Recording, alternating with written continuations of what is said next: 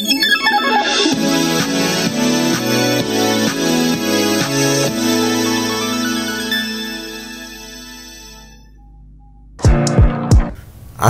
এই ভিডিওতে আমি আপনাদেরকে দেখাবো বটলনেক অ্যানালাইসিস, অর্থাৎ কিভাবে আপনি বটলনেক অ্যানালাইসিস করবেন। নাম শুনে আপনারা বুঝতে পারতেছেন আজকের আলোচ্য বিষয়। বিশেষ করে যারা প্রোডাকশন নিয়ে কাজ করেন তাদের সাথে শব্দটি অত্যন্ত পরিচিতি। তো বটলনেক অ্যানালাইসিসের মাধ্যমে আমরা কিভাবে কোনো একটি জায়গায় প্রোডাকশন ফ্লোরে কোনো একটি জায়গায় যদি বটলনেক হয়ে যায় সেটা কিভাবে রিমুভ করব, কেন বটলনেক হয়, আজকের এই ভিডিওর মাধ্যমে A to Z আলোচনা করব। আপনারা যদি প্রথম থেকে শেষ পর্যন্ত এই ভিডিওটি দেখেন তাহলে আজের পর থেকে বটলনেক সম্বন্ধে আপনাদের আর কোনো দ্বিধাদ্বন্দ্ব থাকবে না।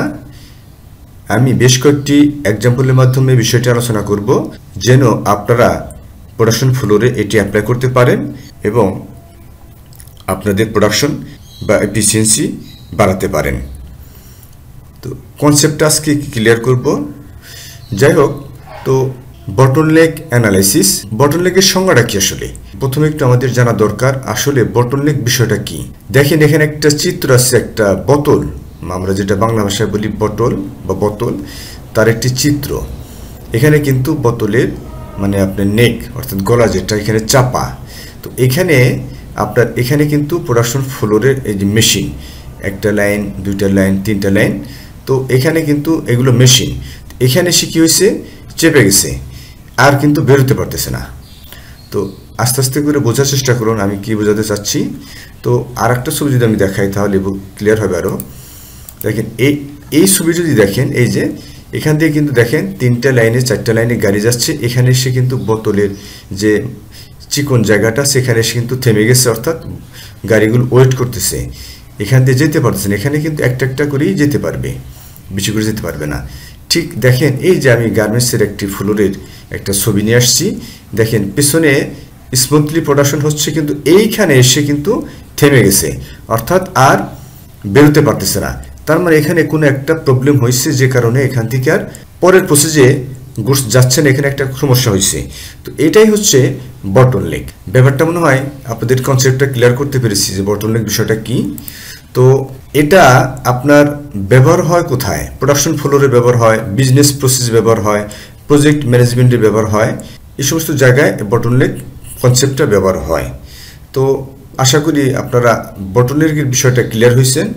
এখন তো বটলনেক যে অ্যানালাইসিস করবো আমরা, এটার উদ্দেশ্যটা কি? উদ্দেশ্য লক্ষ্য আছে না, প্রতিটি কাজের তো একটা করে উদ্দেশ্য লক্ষ্য থাকে।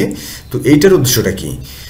Objective of bottleneck analysis to identify the specific steps to resources in a process that limit to overall output or performance of the system. এটার উদ্দেশ্য, একমাত্র উদ্দেশ্য হলো যে আপনাকে প্রোডাকশন বা এফিসিয়েন্সি বাড়ানো। তো আপনি যদি একটা জায়গায় থেমে যান তাহলে তো আপনি প্রোডাকশন বাড়াতে পারবেন না। তো আপনার যে বটলনেক যেখানে হয়ে গেছে, যে প্রসেসে বটলনেক হয়ে গেছে, সেইখানে আপনাকে বটলনেক নিয়ে কাজ করতে হবে। কেন এটি হয়েছে, কি করা দরকার ছিল, কিভাবে এটি ওভারকাম করা সম্ভব, এই বিষয়ে আপনাকে চিন্তাভাবনা করতে হবে।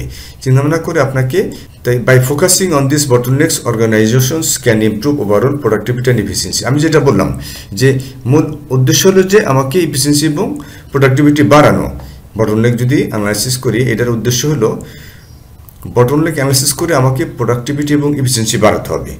আচ্ছা, পরের স্লাইডে চলে যাই। Impact of বটলনেকস। তো বটলনেক যদি হয় প্রোডাকশন ফ্লোরে তাহলে কি হবে? Bottleneck can significantly impact the performance of system. Production ফ্লোরে কাজ করি যদি বটলনেক হয়, সেখানে সিগনিফিকেন্টলি ইম্প্যাক্ট, বড় ধরনের একটা ইম্প্যাক্ট পড়ে প্রোডাক্টিভিটি বা এফিসিয়েন্সির উপর এবং কোয়ালিটির উপর ইফেক্ট পড়ে। Can be lead to increased waiting time. এখানে কি হয়, ওয়েটিং টাইম বেড়ে যায়, লিড টাইম বেড়ে যায়, ব্লকেজ বেড়ে যায়, অ্যান্ড রিডিউস আউটপুট কমে যাবে। Even if other parts of system operate efficiently, the bottleneck constant is overall ক্যাপাসিটির উপর একটা বড় ধরনের ইম্প্যাক্ট পড়ে। দেখেন এখানে আমি বুলেট আকারে কিছু পয়েন্ট দিয়েছি। কজিং ডিলেস, দেরির কারণ, ইনক্রিজ লিড টাইম বেড়ে যাবে, যেটা বলতেছিলাম, রিডিউস থ্রুপুট টাইম, কোন একটা ভিডিও আমরা থ্রুপুট বিষয়টা কি আমরা ক্লিয়ার করব। যাই হোক, শুধু আজকে জেনে নেন, রিডিউস থ্রুপুট টাইম কমে যাবে। ব্যাড ইম্প্যাক্ট অন কোয়ালিটি, কোয়ালিটির উপরে নেগেটিভ ইম্প্যাক্ট পড়বে।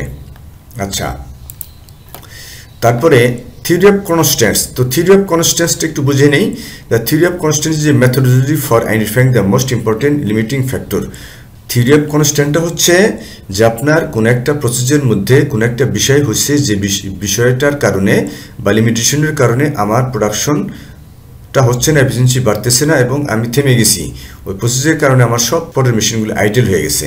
লিমিটেড একটা ফ্যাক্টর, এটাই হলো থিওরি অফ কনস্ট্যান্টস। তো থিওরি অফ কনস্ট্যান্টসের আমার আরেকটা ভিডিও আসবে, আপনারা দেখে নিন। যাই হোক, বটলনেক অ্যানালাইসিস এটা কিন্তু খুবই রিলেশন আছে এবং ক্লোজ রিলেশন আছে আপনার হলো বটলনেক অ্যানালাইসিসের সাথে, থিওরি অফ কনস্ট্যান্টের সাথে, যে কিভাবে আপনি বটলনেক থেকে ওভারকাম করতে পারবেন বা বেরো আসতে পারবেন। তো এই বটলনেকের জন্য আমাদের কি করতে হবে? Buffer management. In some cases buffer management is used to manage to flow of work around the bottleneck বাফার্স, also known as safety stock, as strategically placed to protect the system from disruptions caused by the bottleneck. Buffer management আমি আপনাদেরকে একটু ব্যাখ্যা করে দিই। সেটা হলো যে এই যে আমি বটলনেক হয়ে গেল, এই যে বটলনেক যে হয়ে গেল, এটা আমি কিভাবে ওভারকাম করব। তো এটার বেশ কয়েকটি পদ্ধতি আছে। আমি যে থিওরি অফ কনস্ট্যান্টস আছে, বটলনেক অ্যানালাইসিস আছে।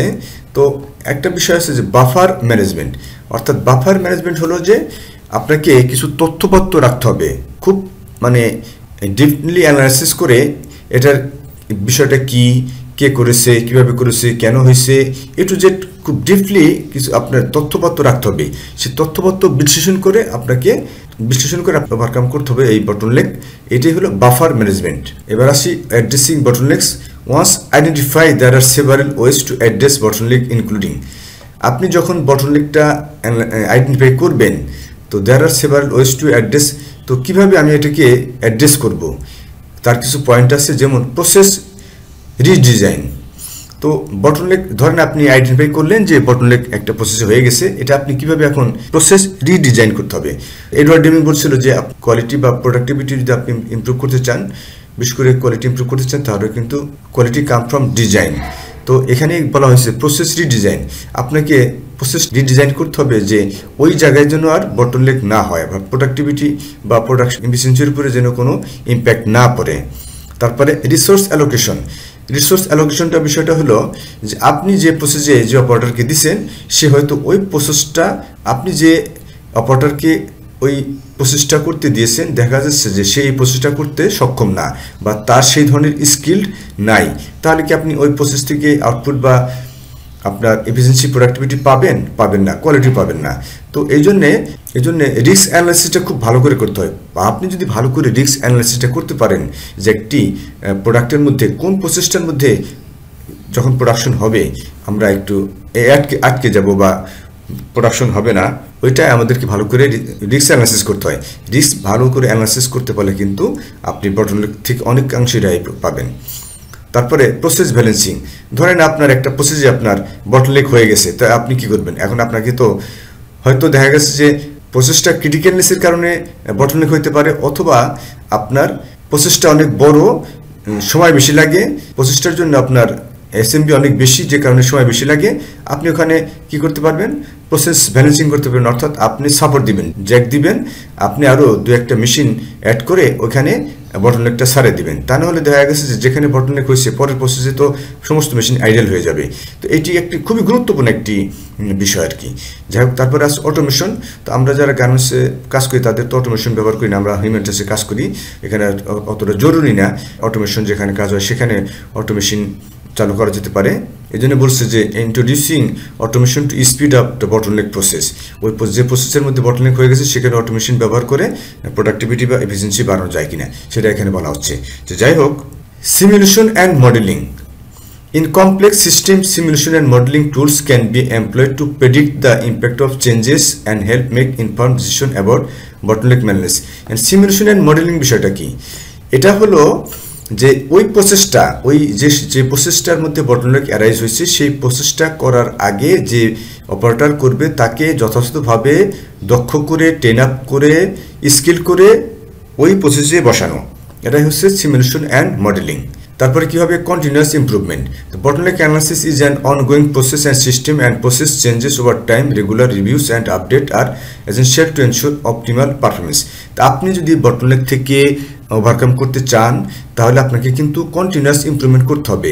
সেটা হতে পারে রিডিজাইন, হতে পারে আপনার রিসোর্স ট্রেনিং এন্ড ডেভেলপমেন্ট হতে পারে, তারপরে আপনার অটোমেশন হতে পারে, এবং আপনার ডে বাই ডে আপনি ডাটা প্রিজার্ভ করবেন, কালেক্ট করবেন, প্রিজার্ভ করবেন, অ্যানালাইসিস করবেন, এবং প্রতি ঘন্টায় ঘন্টায় মনিটরিং করবেন, ওই প্রসেসটা রিভিউ করবেন। এইগুলোর মাধ্যমে আপনি প্রসেসটাকে ইমপ্রুভ করতে পারবেন। পরিণামে কি হবে যে আপনার ওই প্রসেসটা বটলনেক থাকবে না, কন্টিনিউয়াসলি ইমপ্রুভ হবে। বিষয়টা মনে হয় ক্লিয়ার করতে পেরেছি। তো যাই হোক, কনক্লুশনের মধ্যে আসে হলো bottleneck analysis is a valuable tool organisation seeking two optimise there process. এটা হলো একটা গুরুত্বপূর্ণ একটা টুল যেটা প্রসেসটাকে অপটিমাইজ করে, যে প্রসেসটা কীভাবে বের হয়ে নিয়ে আসা যায়, এফিসিয়েন্সি কীভাবে ইমপ্রুভ করা যায় সে নিয়েই কথাবার্তা বলে। আচ্ছা, তারপরে increase productivity and improve overall performance overall increase করে। By identify and addressing bottleneck, identify করবেন এবং বিজনেস ক্যান এনহ্যান্স এফিসিয়েন্সি। এটা কারণে কি হবে, এফিসিয়েন্সি এনহ্যান্স হবে, মানে এফিসিয়েন্সি বাড়বে। রিডিউস লিড টাইম কি হবে, কমে যাবে। And better meet customer demand, এবং কাস্টমারের যে ডিমান্ড দিচ্ছে, লিড টাইম দিচ্ছে, সেই মতো আপনি তাকে মিট করতে পারবেন, অন টাইম শিপমেন্ট দিতে পারবেন। It is a essential aspect of continuous improvement and Lin management principles. এটা on kinds of Lin manufacturing এর একটি টুল। এটি দিয়ে আপনারা, আমি তো বললাম যে প্রথমে আইডেন্টিফাই করবেন কেন হয়, বটলনেক প্রসেসটা আইডেন্টিফাই করবেন, কেন হয় কারণ খুঁজবেন, এবং ডাটা প্রিজার্ভ করবেন যেন ভবিষ্যতে এটি আর না হয়। আর আমরা কেন এটি করব, প্রোডাক্টিভিটি এবং এফিসিয়েন্সি বাড়াবো, বিজনেস প্রসেসের এফিসিয়েন্সি বাড়াবো, প্রোডাকশন ফ্লোর এফিসিয়েন্সি বাড়াবো। এবং তো আজকের এই ভিডিওর মাধ্যমে আপনারা জানতে পারছেন যে আসলে বটলনেক বিষয়টা কি। আমি হয়তো কনসেপ্টটা ক্লিয়ার করতে পেরেছি বিভিন্ন চিত্রের মাধ্যমে, সংজ্ঞার মাধ্যমে। এটা হচ্ছে বটলনেক। আশা করি আলোচনাটা আপনাদের ভালো লেগেছে। যদি ভালো লাগে থাকে অবশ্যই আপনারা কমেন্ট শেয়ার করবেন, যাতে করে এ থেকে অন্যরাও বুঝতে পারে, জানতে পারে, শিখতে পারে। তো আজকে আলোচনা এ পর্যন্তই। সবাইকে ধন্যবাদ।